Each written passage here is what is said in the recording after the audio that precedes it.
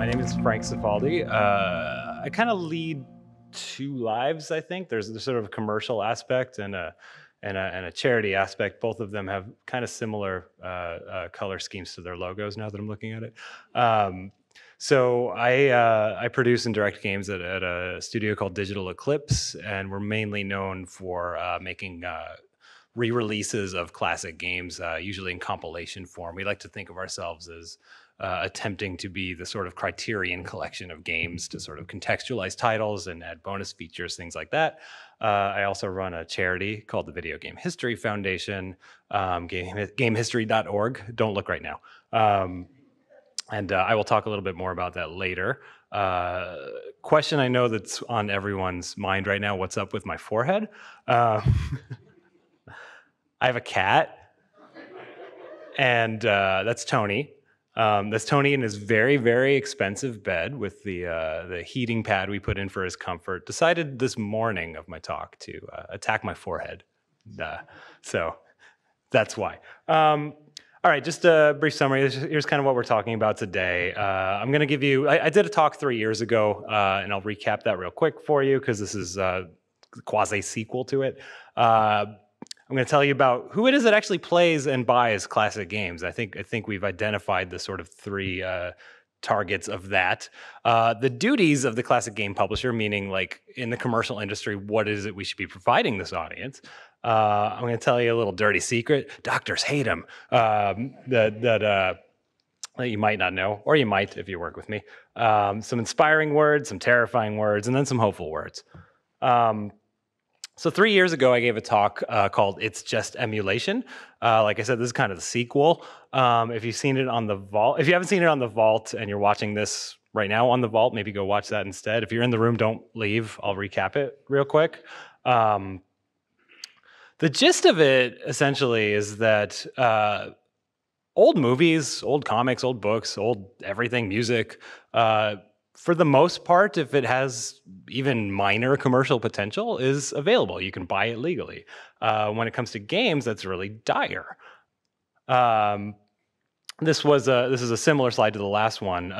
Just very, very few of our notable video games from the past are available commercially. I illustrated this with a comparison if you were there, or if you watched it on the Vault, by comparing Disney's DuckTales for the Nintendo Entertainment System to a John Candy movie called Uncle Buck. Uncle Buck is available on like 30,000 digital services from startups you've never heard of, and all the ones you have also. It's even on video game console services, right? Like on the PlayStation and the Xbox, you could buy Uncle Buck. Disney's DuckTales had at the time been out of print since 1989. And I think it's because we largely demonized as an industry the notion of emulation. Back in 1997, when emulation kind of became a viable technology on the internet, the industry basically freaked out and went after it legally. Nintendo put some text on their website calling it the greatest threat to date to the intellectual property of video game developers. A few like Connectix got taken to court by Sony. Unsuccessfully, I might add. No video game emulator challenged in court has ever been ruled illegal. Emulation's fine. But despite that, to this day, that's a screen cap from Nintendo.com that's still there. But because we demonized it, instead of embracing it, I argued that emulation, instead of becoming the tool that we used as an industry, because it is the best tool for keeping older games in print in a cost-effective and accurate way, instead of embracing that, we demonized it, and because of that, I think two things happened. I think old games kind of became the domain of the pirates, right? So people started thinking of games the way we thought of MP3s in the Napster days, right? Where it's like music's just free now, who cares? We also, I think, by not getting ahead of it and getting these games back in print through emulation, I think for a lot of games it's kind of too late now. I think a lot of the legal rights are just never going to be cleared up for a lot of games.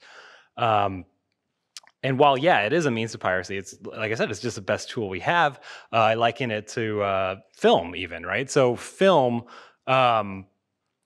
when a company wants to re-release a film, they basically just have to digitize it the once And once you have a digital copy of a film, you just convert it to different video codecs. We've all heard that term in this room, right? Codecs, right?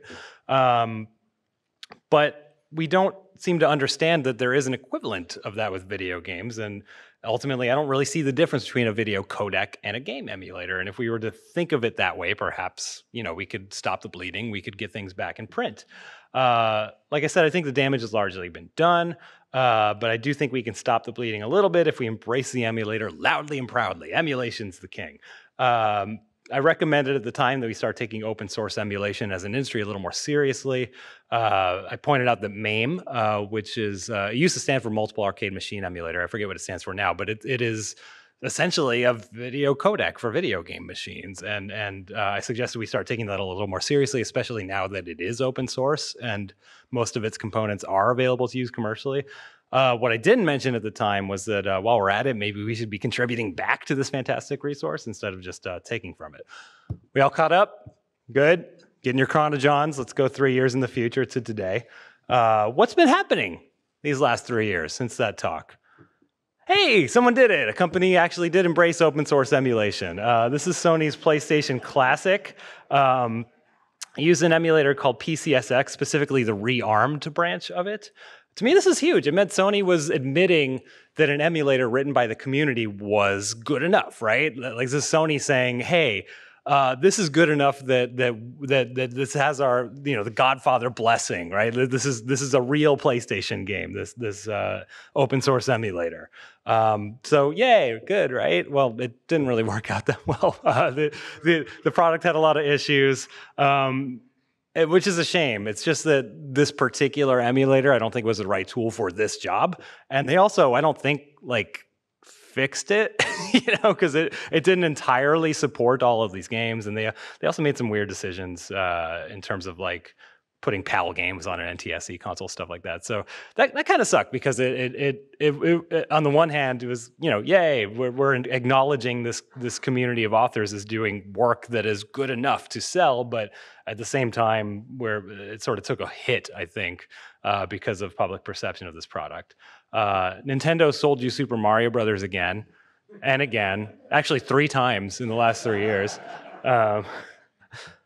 Oh my God, Sonic Mania. Did you guys play Sonic Mania? Oh my God, that game blew me away. Doesn't directly have anything to do with emulation, but it would not have been possible without emulation. The core team of this game actually got their start modifying original Sonic the Hedgehog games using emulators and easily available ROM files for these original games, and that's how they reverse engineered the system, and that's how they basically were able to copy Yuji Naka's Sonic engine and make new things with it, is because they had access to these open tools and to the ROMs themselves. They could stumble into those and learn and get inspired. Amazing. I don't think that's likely to happen anymore because easy access to ROM files was also taken away from us recently in the last 3 years, actually just a few months ago. You guys probably saw this story, right? Like Nintendo successfully won a suit against Love ROMs. And it caused this ripple effect on the internet where a lot of... I have a question already, sure. When it looks like the quote wins does not mean they'll actually earn it. It's more like sending an intimidation message. Okay, so the statement from the audience was that it was more of an intimidation message. Yeah, I think that's true. Like, they didn't actually win $12 million from these guys. It was settled out of court.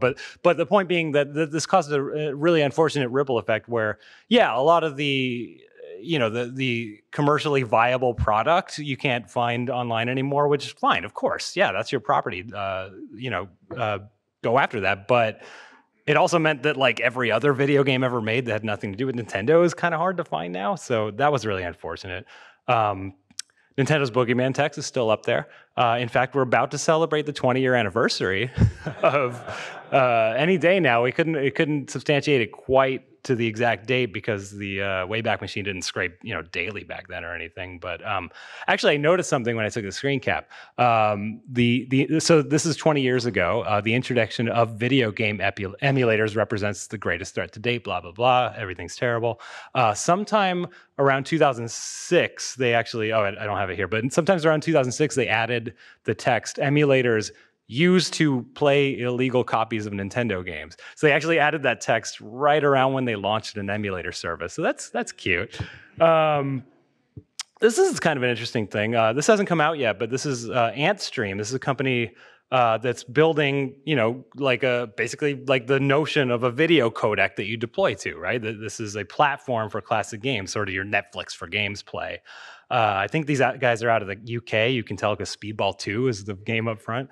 And as for me, actually, something I said 3 years ago was that I felt that the only path toward accuracy, toward doing these games justice, was to do a one-to-one copy of a game, right? That it should be warts and all exactly as it was. And some products over the last 3 years have caused me to start rethinking that. Do you guys know this, Wonder Boy: The Dragon's Trap? This is by Lizard Cube. This was a remastering of Wonder Boy 3: The Dragon's Trap on the Master System. And it did a really good job of translating that old game and giving it modern flourishes, beyond the HD graphics and stuff like that. I think an even better example, no comment on the game itself, but Night Trap 25th Anniversary added so many quality of life features that it is like undeniably a better game than you could have played on the Sega CD or whatever back in the day. It's not only better now, I think it might even be reflecting artistic intent of the original more than the original did. So I've been thinking a lot about that lately. As for Digital Eclipse, we released a few more products, including bringing DuckTales back in print. That was actually complete coincidence that was the game that I chose 3 years ago and that it ended up being our next project. So you're welcome. Thank you. Thank you, one person who clapped for DuckTales. We also expanded our scope at Digital Eclipse quite a bit, and we started working on these deluxe anniversary packages. So Street Fighter 30th was a collection focused on the original mainline Street Fighter arcade games. SNK 40th came out last year. It's what I like to call a playable documentary about what I think was a strange and wonderful little developer called SNK in the 1980s. This is sort of a snapshot of what they were before the Neo Geo system was introduced in the 1990s, and they pivoted that way entirely. We're going to get back to that later. But these last 3 years, we started thinking a lot about like who buys this stuff, right? Who is the consumer of a classic game re-release? And I think we can, basically narrow it down to three main groups. Of course, we're missing some here. You have your casual player, right? This is someone who, just sees the game on the store and is like, oh, cool, Metal Slug or whatever, right? Like this is someone who probably has a kid, I don't know. And, this is just sort of the impulse purchase, slight nostalgia kind of person, right? Your next tier up is your sort of collector type, right? This is someone who, probably identifies as a retro gamer, right? Like probably still has like shelves full of old cartridge games and stuff. And they kind of almost, in a lot of ways, I think, vote with their dollar toward the idea of old games being around. So that's sort of the second tier market. Your third market's kind of strange. This is your really hardcore market. So this is the kind of consumer that is... Thank you for laughing. I thought it was funny too.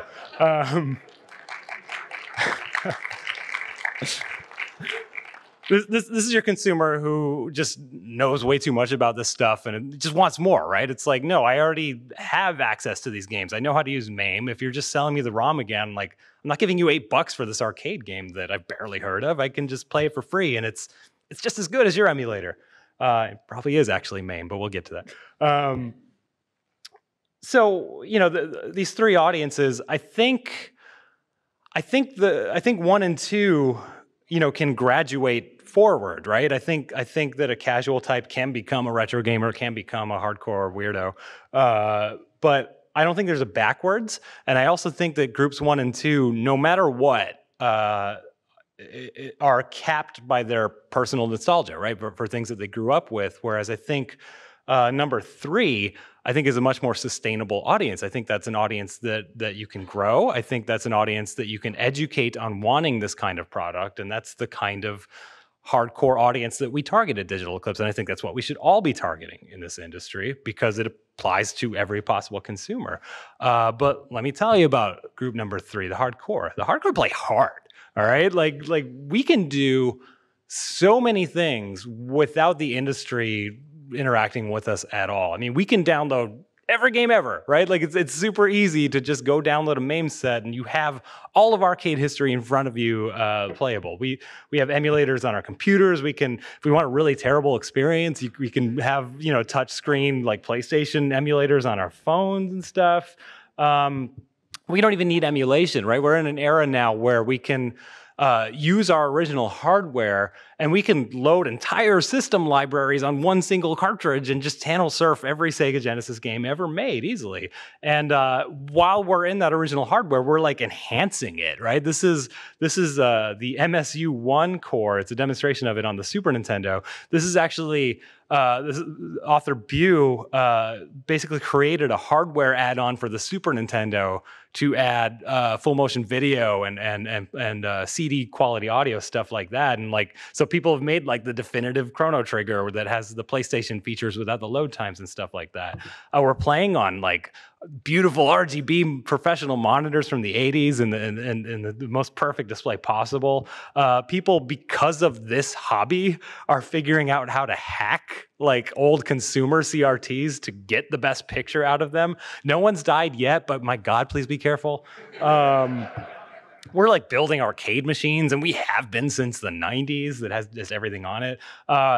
You know, there's even like new hardware being created to play these games in an accurate way in HD. This is the Mega SG, which actually mine just shipped this morning. That's how new this is. I just got the alert this morning. This is basically it's Sega Genesis natively inside spitting out 1080p clean picture, and they do this through what's called an FPGA, a field programmable gate array. Is that right? Yeah. And the idea being that it's not even software emulation at this point. It is a chip that reconfigures itself to be a Sega, so it's just like hyper accurate, right? And we're even getting into like open source now. This is a build of what's called the Mister project. Has anyone heard of this? Yeah, I see a couple enthusiasts for the Mister. So this is like an open source FPGA retro console using off-the-shelf parts that are like fairly affordable. So, you know, we don't need emulators. We don't even need the original consoles. We can build hardware that replicates the hardware without anyone, right? And we don't even need the commercial games. We can like translate games that no one bothered to translate, and in these cases, damn well should have. And we can play through them. We don't need to yell at Reggie Fils-Aimé to translate Mother 3. Just do it. Who cares, right? Not even translations. We're modifying games, right? Like TecmoBowl.org. These guys for 12 years have been upgrading Tecmo Bowl. Not only have they been upgrading the NFL rosters, they're like adding new NFL teams as they're created. They're like adding new NFL rules. They are maintaining Tecmo Bowl. We don't need whatever Tecmo is right now. I don't even know if Tecmo exists. but you know, we don't need the industry to like do things like that. We're doing it on our own. The middle picture, like we're basically correcting mistakes of the past, even like remastering in a sense. So like when Donkey Kong Country was ported to the Game Boy Advance, you remember the thing didn't have any backlight on it, right? So people had to alter the color palette so you could actually see the damn thing. But you know, we're because we don't play on that actual thing anymore. People are fixing the games, right, to run on modern platforms. They're modifying the games to add or replace content. This is Rolchon, which replaces Mega Man with his sister in the game, which is super cool. Yes, I tried to get that in Mega Man Legacy Collection, but the author didn't reply to me. I think they didn't believe me. But we don't even need like human authored stuff anymore, right? Like, we're building randomizers that modify and change the game in a perfectly playable way every time, and this is getting huge. We are building the tools now also to start reverse engineering games and figuring out how they work and tinkering with them. So this is a disassembly of the original Super Mario Brothers with commented code, which is awesome. And people are like taking that and porting that to C and are figuring out how these games work and the mysteries behind them. And they're finding bugs in like Super Mario Brothers and fixing them, because it turns out there was like a copy paste error that caused the spiny balls to behave in a way that they weren't meant to. And we're discovering that with all these emulator tools. And again, this is not something the industry provides. We can't replicate a lot of this in the commercial industry. I can't make anything look as good as one of those CRT monitors, as my beautiful Sony PVM 2530. That's how I roll, by the way. We can't eliminate input lag. Okay, that's a thing we'll be chasing that forever. It's in the world of software emulation versus these original pieces of hardware running on a CRT. There's nothing preventing your button press from immediately reflecting on the screen, but with modern hardware, that's just inherent. We can't defy the laws of physics, so we can't give you an experience like that. We can't clear up the legal issues for most games. Like, we're never going to see like Home Alone on the Super Nintendo like ever again, right? Like, based on the Tim Allen show. Like, that's just never going to happen. I don't know why that one. We can't provide infinite variety. We can't give you every game ever made, right? We can't do it for literally free, you know, so, well, what can we do, right? I think there's a lot we can do. I think we can curate these experiences that we're giving to people. I think this is actually maybe the most important, because we're the commercial industry, because we're working with the rights holders. We can theoretically provide behind the scenes access to help contextualize these things, or we can talk to the original authors to sort of ask them their intent and restore the games to their liking. We can put out titles that no one's seen before, previously unreleased works. Nintendo did that with Star Fox 2, which was so cool. They put it on their SNES Classic. We can offer new play modes for the games. I mean, they're already doing that too, but we can sort of author them, with perhaps the original creators, right? We can offer thoughtful improvements to the games. We can do all kinds of stuff that people can't necessarily do in the community as a commercial industry. And we should be. Like, we're getting paid for this, right? Like, this is our jobs. We should be providing a better experience than people can get for free if they happen to be pirates or whatever. And a lot of companies, not just us, are doing things like this to enhance their experiences, like M2. M2's out of Japan. Oh my God, I have a crush on M2. These guys are amazing. The list of cool stuff they've done is really long. The most recent one is Phantasy Star. I forget what they called it, but it was the Phantasy Star remake on the Switch. And this release just did an amazing job of modernizing this game. This is a classic like RPG with random encounters on the map. So because we don't play like that anymore, we don't have one cartridge that we play for a month, and they reduce the random encounter rate and they increase the experience you get. So you play it a lot less, but you're getting the exact same experience, just less of it. They modernized it without actually modifying. They just tweaked it, right? They let you speed the game up because the walking speed was a little bit slow. They added this auto mapping feature in these stupid first-person dungeons that no one likes anymore. Well, they have their fans, I guess, just not me. But what I like about this is that I am a Phantasy Star fan. I've played through Phantasy Star actually multiple times. I've worked on one of the translation patches for it, actually. But I know, as a Phantasy Star fan, having played through this, that to me, they didn't really change the game. You know what I mean? Like, they, in a way, I think, translated it. Like, they translated it for modern audiences, and I thought that was really cool. I mentioned Wonder Boy the Dragon's Trap earlier. Something I really liked about it, other than, kind of did the same stuff as Phantasy Star, where Lizard Cube updated the game to be a little more accessible to modern players. They upped the frame rate from 30 to 60, which means I'll never go back to the original. But what I like that they did is that typically when you get like an HD remaster of a game, I think the notion is like, no, those old graphics, those are done. This is what it's supposed to look like, right? And I hate that. But what Lizard Cube did instead was like almost an artistic remix, like a reimagining, not a remastering of the graphics. And I thought that was great. Double Fine does really cool stuff with the LucasArts adventure games. I think these projects are phenomenal because the teams have actual direct access to a lot of the core staff who worked on these games, including Tim Schafer, who runs a studio, was the director of Full Throttle. But even the art directors and things like that, they have a lot of direct access, so they can ask, what were these ambiguous pixels supposed to be, and get an answer, and can draw the art appropriately. Excuse me, one second. Just spilled water down my chin. That was great. Our latest was SNK 40th. Unlike these guys above, we don't really get the opportunity to focus on one game at a time, but we tend to make packages. This one in particular, like I said, was a snapshot of what this company was in the 80s. So instead of a remastering of a game, so we approach things a little bit differently than M2 or Lizard Cube or Double Fine.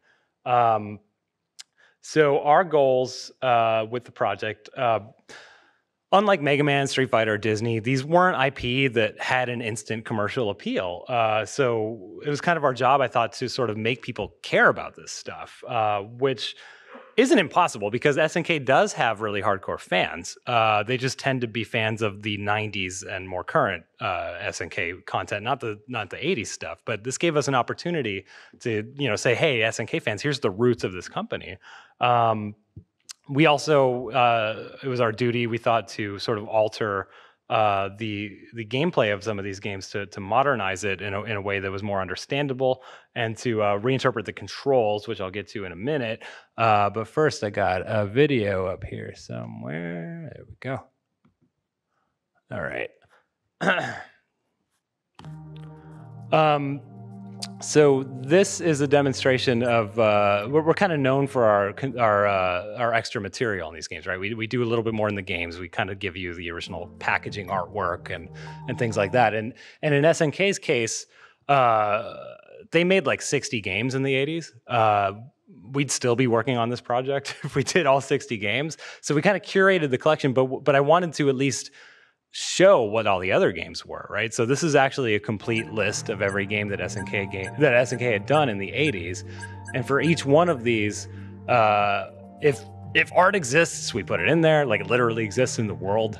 You can of course do your zooming and stuff and go in on there. And we got the screenshots for the games, but each one of these also has a little bit of a history lesson, and it kind of comes across as like an interactive like art book about the history of SNK. And this is our way of capturing that, because a lot of this history has just never been talked about, even by SNK. A lot of these guys are, not getting any younger. And so we wanted to sort of, educate the consumer on what this company was and give you the definitive like package, like here was SNK in the 80s. So that was our approach with the museum content. But we also added a feature that, oh wait, that is the same video. That is not what we want to do. Excuse me a moment, folks.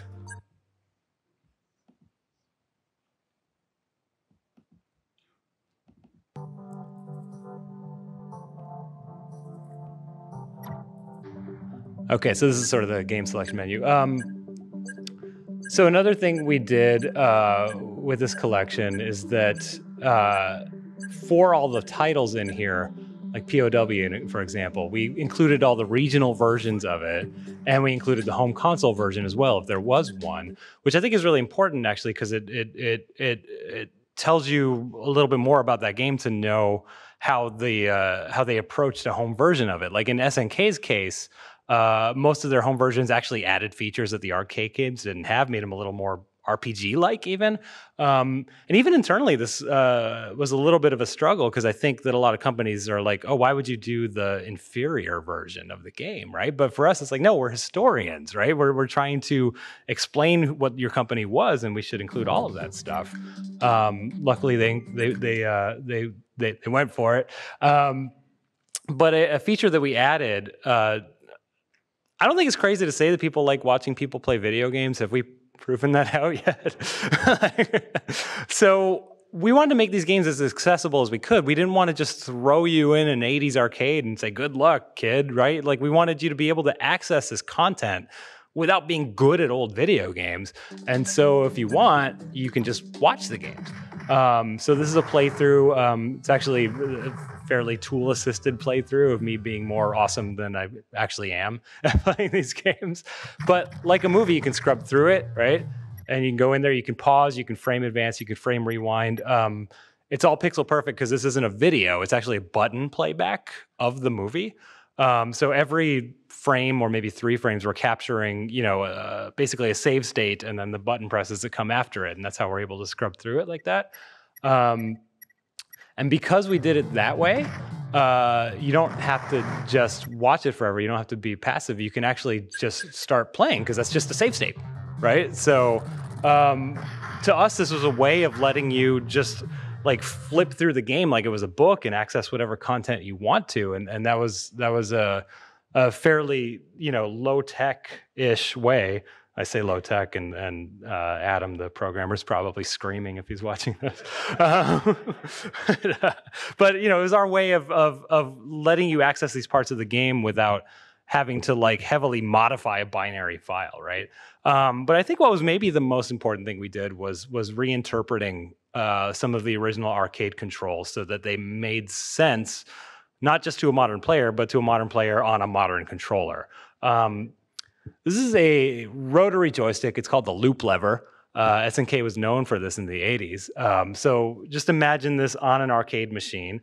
You tilt it like normal to move. It's a joystick, right? But you actually rotate the stick to aim. So here's Akari Warriors, for example. There's only 2 buttons in the game, and they were nice enough to do a left and right hand configuration, which is kind of cool. But you would tilt to move your character around, and you would twist to aim your gun and fire at people. And so playing Akari Warriors, is supposed to kind of look like this, right? Like you're able to sort of muscle memory your way in the original arcade game to be able to, fire 3 o'clock and then point straight back up.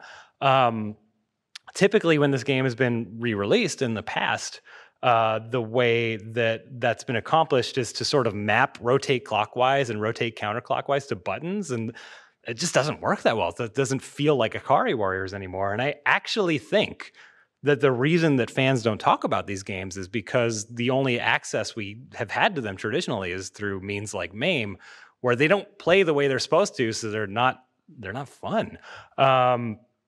So for our game, it sounds simple on paper, but we made it essentially a twin stick shooter. So we're emulating the game, just as it is on one layer, but there's an abstraction layer above it so for example, if the player points straight down on the R stick, our abstraction layer will tell the game, hey, change your game state so that the player is pointing straight down. There's no point straight down function in the original game, which is why we had to sort of interrupt the game to tell it that. So essentially, I think, made Ikari Warriors playable for the first time since its arcade origins. So that makes sense, right? Easy to do. Hydrate's actually a good idea if you guys need to hydrate. I think I do. All right, simple enough. What about the sequels? Ikari Warriors 3, The Rescue. Not a very good game, but it's not our job as historians to judge, right? It's our historians to report accurately, right? Okay, so that's another rotary stick game, right? Another rotary one. So moving kind of looks like this. You can aim where you want as you move and keep pointing in that direction. You got a punch button. And you got a kick button, right? And then again, it's a rotary game. And what the game encouraged you to do were like roundhouse kicks, right? So using our existing setup, yeah, it kind of works. It doesn't feel that great, but you kick and you rotate the R stick and you can do a roundhouse. In the arcade, much easier, right? Because you have one finger over here and you have a hand on the joystick, so it's just a simple motion. But wait, there's 3 buttons, right? So we no longer have our just 2 buttons on the back. We have a jump button. And with the jump button, you can jump kick. So again, this doesn't work. So, okay, what we did here was we basically combined like the pointing with the R stick with the moving, and then put the 3 buttons on the face so that, he now points where you walk like you would expect in most games. So that works pretty well. And Because of that, you can actually now do the main move that the game expects you to do, which is a jumping roundhouse kick, right? Which, of course, you couldn't do. Actually, sorry, I skipped ahead. Which you couldn't do if you had thumbs on two sticks and had to like press two buttons at the same. Like it just doesn't work. Game had another move, backhand, right? And that one is actually a jump punch. So jump punch on this controller. I didn't like the thumb movement that was required to do that. I like the player to be able to just rest their thumb on kick and jump. And in the arcade game, again, we're thinking about how is the player playing this in the arcade game. If you think back to the way it was laid out, you'd have your hand on the joystick and you'd have three fingers on three buttons, so you could instantly do any of that. You can't do that if your thumb's just resting on jump and kick. So we added a backhand button. We just combined punch and jump into one button. So hooray, right? We solved all the problems. Turns out that actually strafing is like a valid thing to do in this game, and we just took that away by combining the aiming and the moving into one stick. So this doesn't work anymore, right? But we don't want to take away the ability to jump kick because that's actually the main move in the game. So what we went back and did was added an optional aim, right? So as you're tilting the left stick, he's moving and pointing in the way you're going. And if you happen to hit the R stick, he's then pointing wherever you're pointing that one. And then if you let go of the R stick, he just snaps back into the position that he was with the L stick. Can you guys see the problem here already? Like if you're shooting this gun, right? Like now your thumb is on the R stick, and how are you going to point that and like curve your finger to shoot, right? So, okay, well, we just added punch again, like as another button, so you could easily shoot the gun.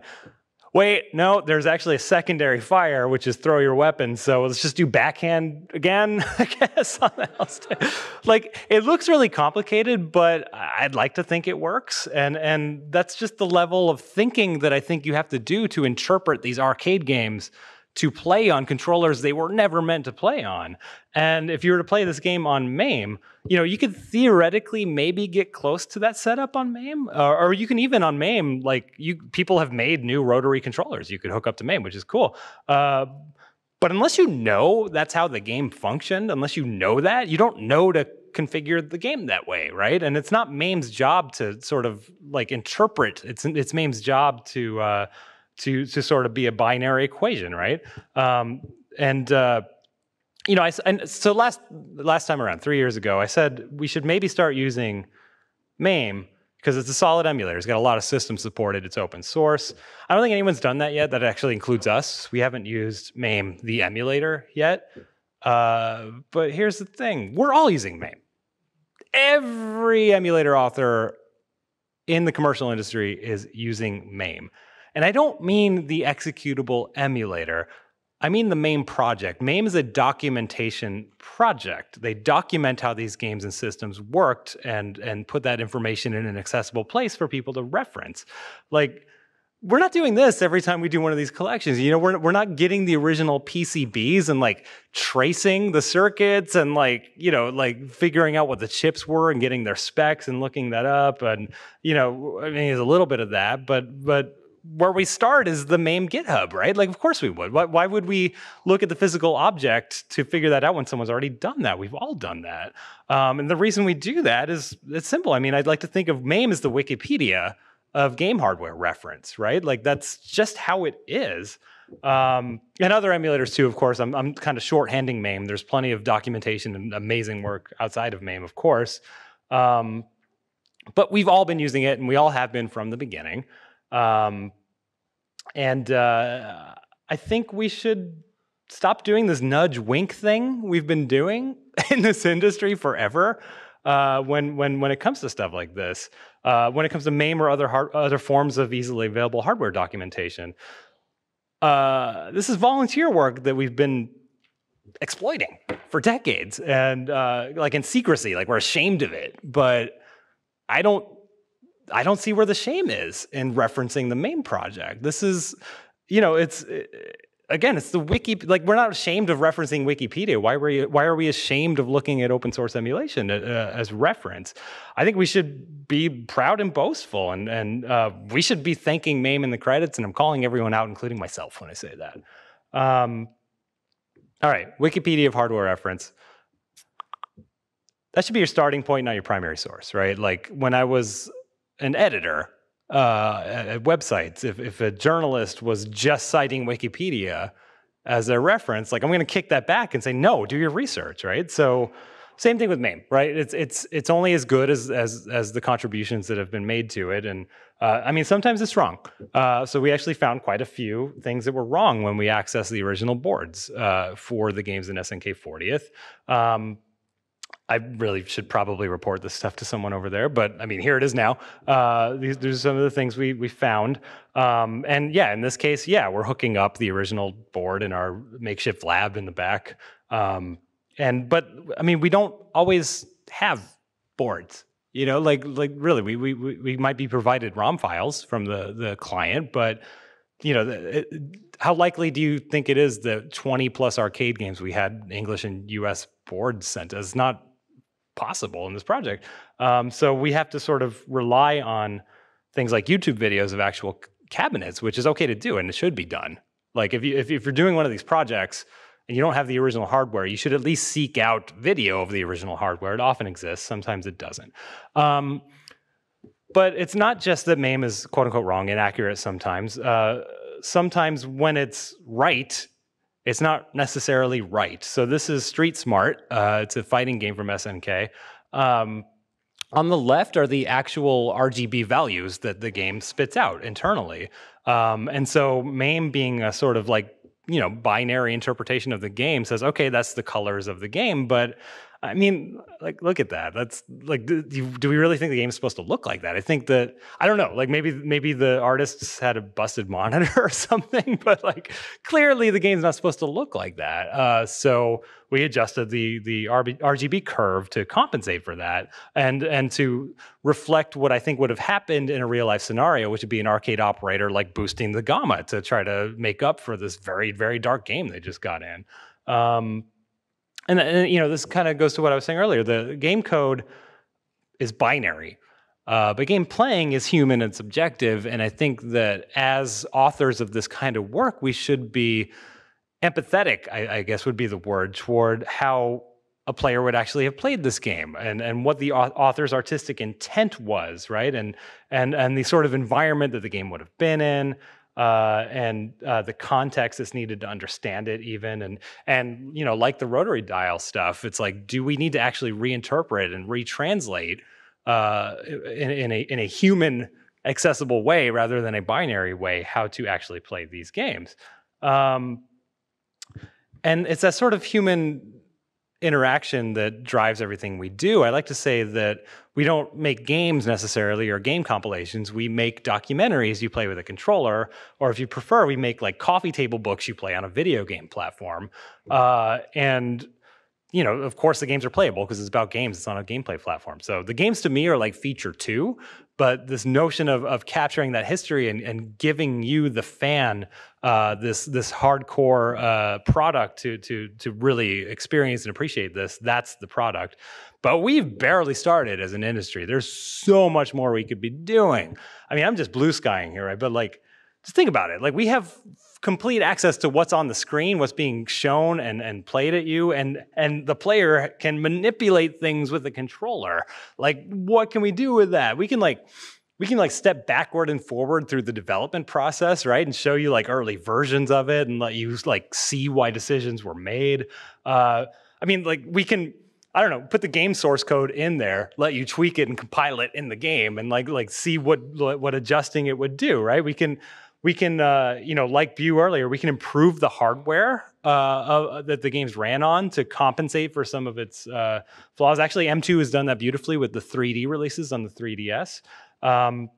We can make a game about the making of the game, right? Like we can make like a visual novel or an RPG about making these games. Or like, there's this really wonderful book called Understanding Comics. Do you guys know this book?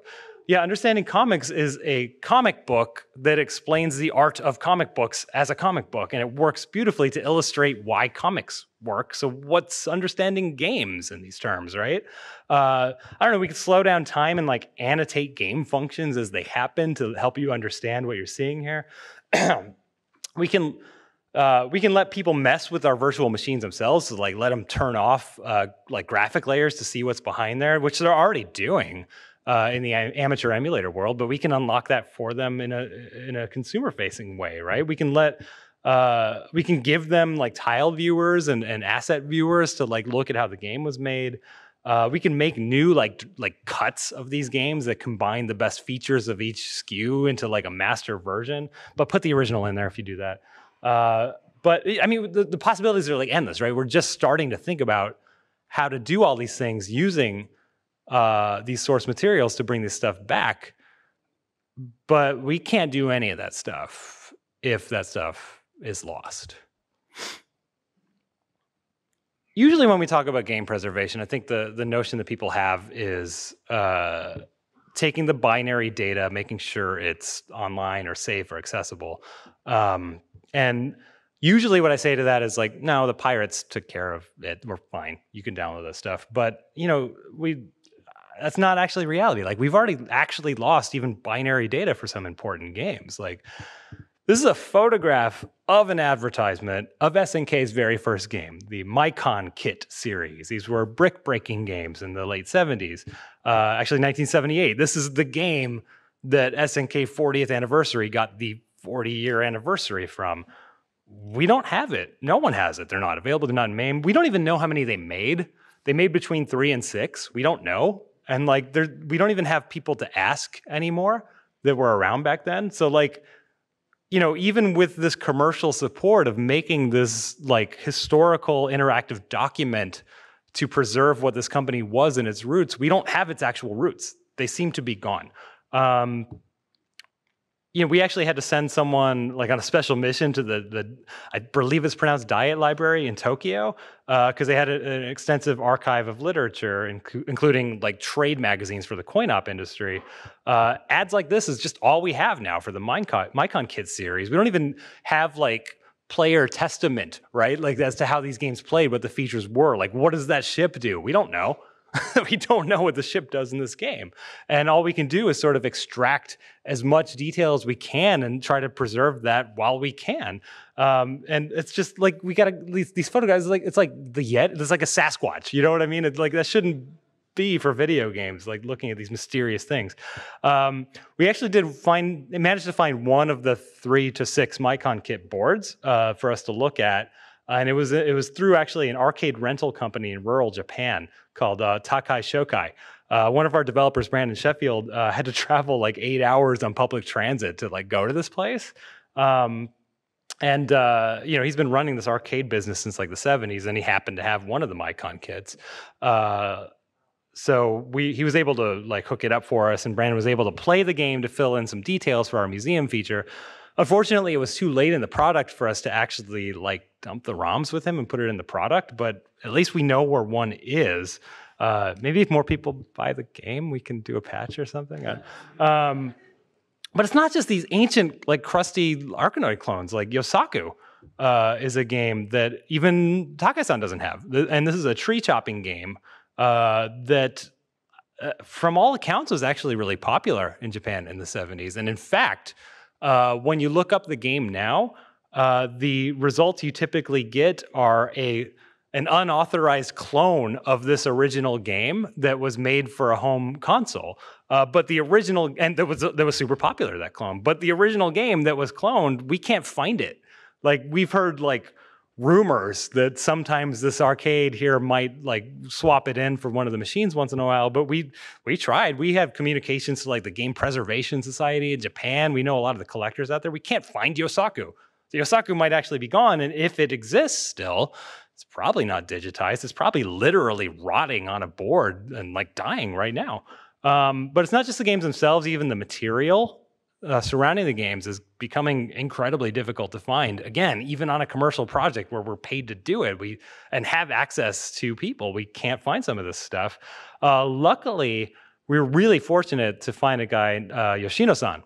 Yoshino-san worked at SNK in the 80s and was like a super fanboy for the company. He actually got his start because he wrote a fanzine about SNK in like 84. So they hired him to like be the communications guy. So he made his fanzine like official. So because he was such a fan, he kept a lot of this stuff. And for these two games in particular, World Wars and Mahjong Classroom, this is the only physical thing we have for these games. Like, we have the game ROMs, and actually not for Mahjong Classroom, that game's not done. But for World Wars, we have the game ROMs and stuff. But this is the first time, this is the only thing we know of that has like the logo and what passes for its key art. And we were just so fortunate not only to find him, but that SNK is a company that not only acknowledges its past employees and allows us to talk to him, but actually paid him. Like, SNK paid Yoshino-san as a consultant to work with us, to answer our questions, to actually scan his materials, which, I mean, like, that should be a standing ovation, but we're running low on time. Thank you again, SNK. And it's not just the materials, it's the memories, right? So this is a game called Tangram Q. It's a simplistic looking Tangram game. Like making the shape out of the shapes is Tangrams, right? This is another one that's lost. We couldn't find the ROM. We couldn't find a board anywhere, but it turns out we didn't know this until we had access to Yoshino-san. The game wasn't released, right? So like, that's information that doesn't, like, you can't Google Tangram. I mean, maybe you can now, but you couldn't Google Tangram Q to find out, oh, it doesn't exist. We don't have to hunt for it. Like, it didn't come out. Like, we didn't know that until we happened to have access to that one guy. And game preservation is kind of like that right now. Even on past products, like going back to Disney Afternoon Collection that we did, Capcom and Disney didn't have a ton of material for the games, and this beautiful box art that was produced for these games. Capcom doesn't have it, Disney doesn't have it, or if they did, I don't know, they might have it. They weren't very communicative. The only reason that we have this stuff is because I personally happen to have connections to the like video game art collector world, and I happen to be friends with this guy Bronte, is what he goes by in Canada, who happens to have purchased out the files of a marketing company that closed because he cares about this stuff, and that's the only reason we have this art. And that's to me, that's scary. But like, scariest to me of all is source, right? How many of you guys here work on games? Raise your hands. Okay, keep your hands up. How many have I asked you? Okay, so keep your hands up if you worked on a game that shipped 5 or more years ago, let's say. Franz, I know you did. Okay, games 5 or more years ago. How many of you feel right now, if I asked you to, you can get that source and compile that game? Okay, few of you. The few of you that are left, how confident are you that 20 years from now, someone could not only locate that, but they could compile it and build it, and it's right? Literally none of you. Literally 0 people, right? And okay, let's make that even scarier. Digital Eclipse, the current incarnation, we've done these 4 products, 50-ish classic arcade games. Out of those 50, how many would you suppose we had source access to? 0 is the correct answer. Did I tell you that? 0. And it's I'm not shaming companies when I say that. It's just the reality. We didn't hold on to a lot of this source code. And that's terrifying. So, I'm speaking at a developers conference. As developers, what we can do. I'm going to sort of bring back some wisdom from GDC's past. These are my pals Lane Nooney and Jason Scott. I'm going to let you figure out the order of operations here, but you're going to steal from work and you're going to put it in a box. You can do the box at work or you can do it at home. I don't care. Just do both of those things. But don't forget that material has to go somewhere, because if it's in your house forever and you get hit by a bus, like, just put it somewhere. There's a lot of places to put your stuff, all right? This list is nowhere near complete, obviously, but these, for my money, are the best potential homes for video game material. So the Strong Museum of Play in Rochester, New York. What I love about them is that they have a library in-house. They have full-time librarians, and they are actively collecting video game development material. So, for example, Jordan Mechner, who did Karateka, Prince of Persia, Last Express, he donated all of his materials to the Strong. And as a researcher, you can make an appointment with the library, and they'll bring out Jordan's material, and you can go through his design notes and like the video that he shot to rotoscope things. Like, you can access those materials. And it's wonderful. I really recommend that as an option. The National Video Game Museum, Frisco, Texas. They don't have a library yet, but these guys have been collecting this sort of ephemeral material longer than anybody, like since the 90s. And they're in what they call their sort of 1.0 phase of the museum right now, which is more of a public facing display. But their expansion plans, should they raise enough money, include opening a library. So that's going to be a really viable option when that happens. The Internet Archive, if you don't give a damn, if you're like, I don't care who has this, just put it out there, that's your option right there. Just pop it on the Internet Archive. If you own the intellectual property, cool, just put it there. If you don't own it, I'm not a cop. Put it on the internet. Put it on the Internet Archive. If you don't want to deal with it yourself, find Jason Scott, who will do it for you, and he'll do free PR to promote how amazing you are for putting this material online. Library of Congress is one we never talk about, but they do have a video game archive in Culpeper, Virginia, kind of remote, not the normal archive. It's where their films are, and they, believe it or not, like, could be a viable option. They do seek material like this, but they don't do a lot of outreach about it. And I mean, this is the Library of Congress. Their job is to take things, keep it safe, and I've talked to them about it, and they're like, yeah, we'll take source code, we'll keep it safe.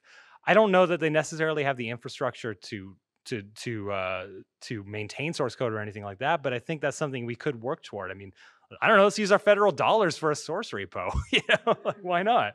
And finally, there's us, the Video Game History Foundation. This is my baby. So we're the newest of the bunch. We just celebrated our 2-year anniversary, basically this week, I think. So we're a 501c3. We're just across the bridge in Emeryville, just down the street from Pixar. And we are actually going to open a library there this year. I haven't announced that. I guess I just did. But we're going to open, by appointment. I can't be a librarian 9 to 5, but we're going to have a video game history reference library. I think it might be the first like dedicated one that's all it's for. So we're doing that. If I'm wrong, if there's another video game library for referencing this stuff, let me know. I got to visit.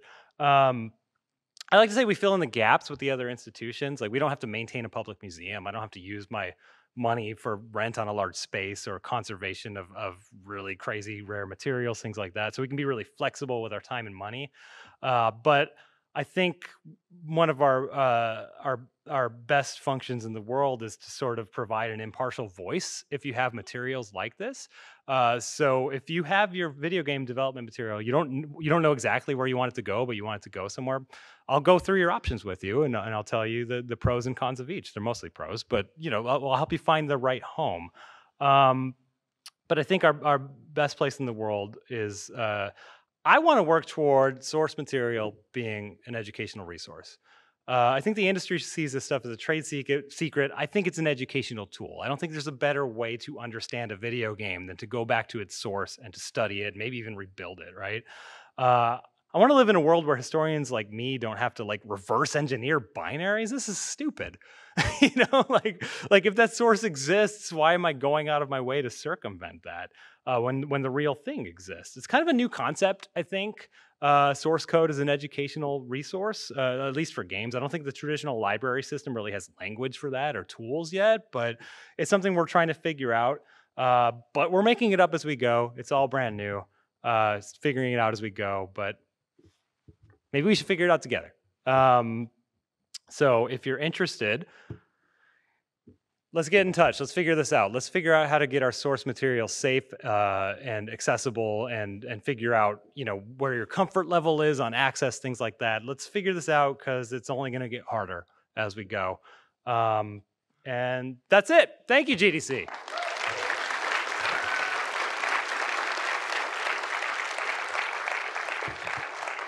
I think I have time for literally one question, and there's one person at a mic. But before we get to that, I think 2 doors down, is that right? Yeah, 2 doors down, there's a sort of congregating meeting area where I will be. So let's go hang out there and solve all these problems immediately today. Yes, sir.